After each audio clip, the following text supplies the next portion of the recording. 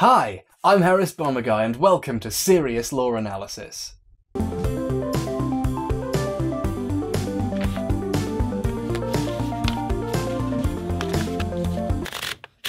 god. It's fine, it's fine. It's fine. Today we're looking at the truly radical Sonic the Hedgehog. I remember commercials with people chanting Sonic's name in urban environments like he was a revolutionary coming to rescue them from their plight. So I grew up assuming Sonic was some kind of deep social commentary about fighting a revolution against the desolate urban terror of Americana. And after finally playing them, I can tell you that those commercials were spot on. Sonic's really dark and serious if you stop to think about it for like 12 seconds. I mean, let's begin with the name. He's Sonic the Hedgehog. Why the? Because he's the last one. What happened to all the other hedgehogs? Well, maybe the genocide doomsday robots have something to do with it. The world of Sonic is threatened by the evil Dr. Robotnik. But that's in the inferior Western dub for the gaijins out there. In the original Japanese version I got an import, his name is far more thematically relevant. He's called Dr. Eggman. Because, well, he looks a bit like an egg, doesn't he? Robotnik Eggman has almost completely taken over the world of the story with his machines, leaving very few free animals remaining and doubtlessly killing many others. Sonic is the Hedgehog because he's the last one. Sonic has decided to identify with this status, making it his literal title. It is a message of peace and justice to the free animals that remain, hiding in the cracks of the world. As long as any of them are left, even one, there is still hope. But to his enemies, it is a reminder of what they have done, the things they have taken, and of the sins that will be repaid. For the forces of darkness, the last Hedgehog is like an emissary from hell, an angel of vengeance. The level progression functions to represent the transition from the idyllic prelapsarian world to the man-made dystopia of Robotnik. You slowly go from lush greens, rolling fields so free they have naturally occurring loop-de-loops, all the way to the Starlight Zone, a massive industrial superhighway for Robotnik's new world, where the loop-de-loops are mechanistic and devoid of soul. The game designers reuse the loops just enough that by the time you get to the areas taken over by Robotnik, they feel like a silly gimmick. The Mona Lisa used to be a unique, beautiful spectacle that many would come to see for miles around, hanging in whatever museum it's in. But now you can Google it or get it on a postcard and the image has become replicated so endlessly that it's meaningless. Thus, also to loop-de-loops.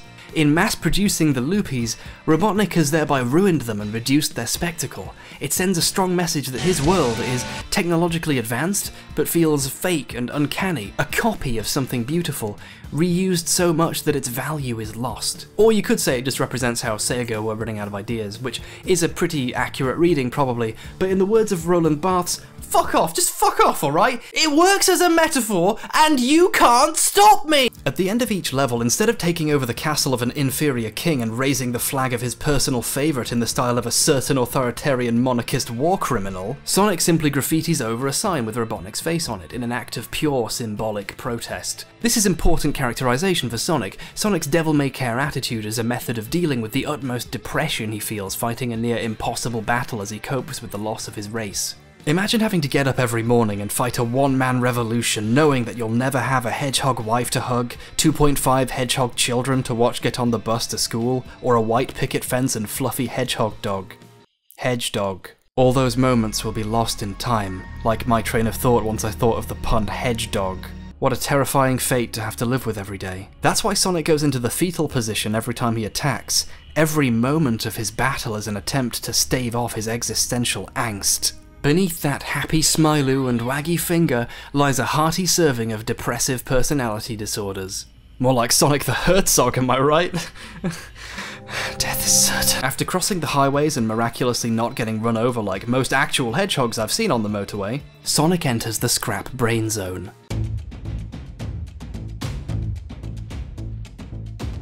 One giant literal machine, a nightmare of steam and steel.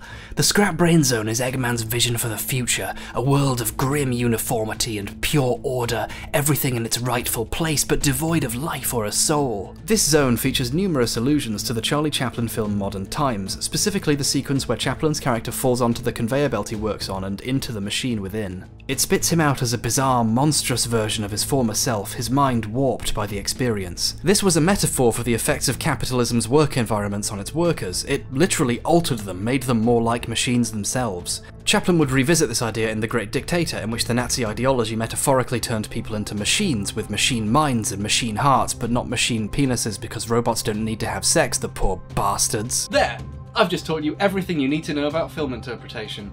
Now you can share my degree, and my unpayable amounts of debt! As a true successor to Chaplin, Sonic is fighting a battle against the evil robots in order to free the good people trapped within them. Inside the heart of your enemy is a good person who has lost their way. But you can't make a freedom omelette without breaking a few Robotniks. Robotnik leads Sonic into a trap, and then violates the Geneva Convention by attempting to kill a prisoner of war. Oh no. Sonic falls into the garbage dump, a reappropriated piece of the labyrinth that runs throughout the planet, covered in sewage, and the water's tinted purple by the pollution spewing from the machines above. Luckily, Robotnik left a spring here that leads directly into his office. I'm not sure what this is a metaphor for, and the Sonic wiki is too busy figuring out Robotnik's canon height and weight to figure out the implications of the spring that causes Sonic not to die in an otherwise inescapable sewer. But don't worry, we've carefully chronicled that he's 282 pounds and his skin is beige. Yes, that is a word that we use to describe colours of skin. Yeah.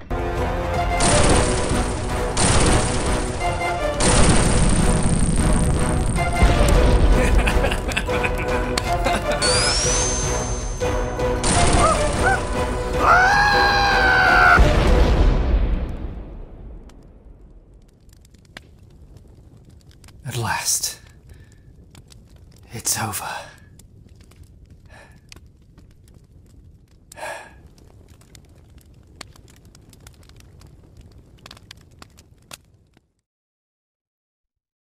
Robotnik's dead. Okay, look, I was told this game was for children, right?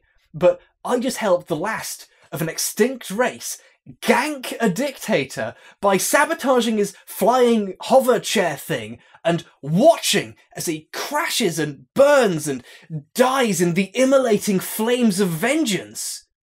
What kind of child is supposed to play this? Officially an actual, literal murderer, Sonic returns home to a hero's welcome and leaps towards the screen, thanking the player directly for their help, making you complicit in an act of terror. With Eggman dead, all that's left of civilization is a bunch of tiny animals who'll probably need years of therapy to undo the horrors of being trapped in a machine and forced to watch it destroy their entire family. But if you got all the Chaos Emeralds, there's a couple more flowers. Aww, that's nice.